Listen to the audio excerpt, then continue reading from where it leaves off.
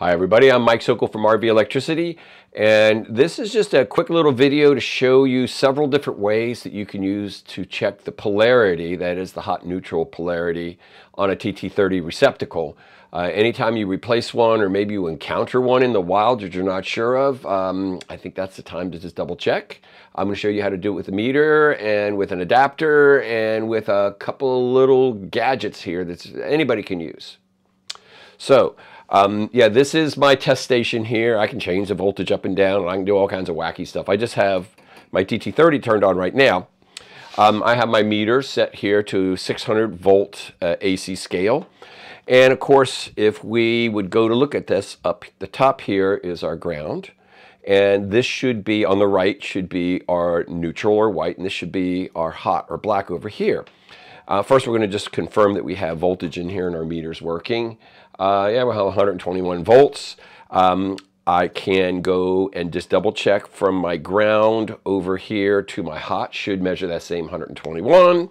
And from my ground connection here over to my neutral, ought to be very close to zero, but could be upwards of 3 volts or so in a loaded campground, you know, with other things going on. Okay, that's one way to do it. However, some people have trouble getting the meter probes in here. So what I like to do for my demonstrations, I get one of these little $5 inexpensive hockey puck style TT-30 to NEMA 5-15 adapters. Plug that baby in here, and it's a little easier just to kind of stick, the probes will just kind of stick in here all by themselves. And there we go. We're sitting measuring 122 volts. Oh, that's right. I can tweak my voltage up and down a little bit over here. Yeah, isn't that great? And the exact same thing should happen over here. So the white on the right should be, you know, if the ground is up, should be very close to 0 volts. It's 0 volts here because I don't have any load on the system.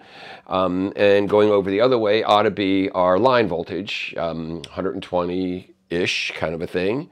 And that's good. But now some people are a little afraid of using meters. And it's possible to get them set wrong, but here's a couple of other ways that you could do this. You go get yourself a $10 3-light tester here, plug that into this same little adapter, and guess what? It shows the polarity is correct. So you've got 2 amperes and no red. There should not be a GFCI on this anyway, so you don't have to worry about testing that.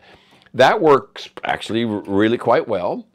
And for some of you that are afraid to use meters, you can get these little guys here. You've seen me use these ones. You get them on Amazon for $8 or $10 or something. I think I got 2 of them for 16 bucks, which actually work quite well. I found out it's within a couple of volts of my big meter up here, although this one's adjustable. I could open it up and recalibrate it against a known meter. You see it's measuring a couple of volts low, but it starts to show you that you have voltage over here and you have proper polarity over here.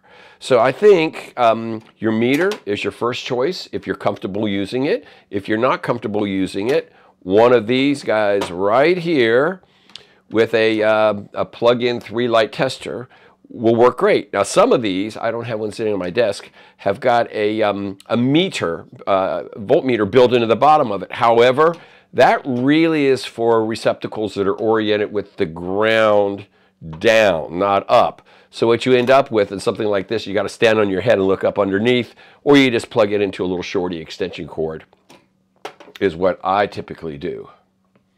Hi, I'm Mike Sokol from RVelectricity. I hope you enjoyed that quick tip on how to check TT-30 polarity. See you later.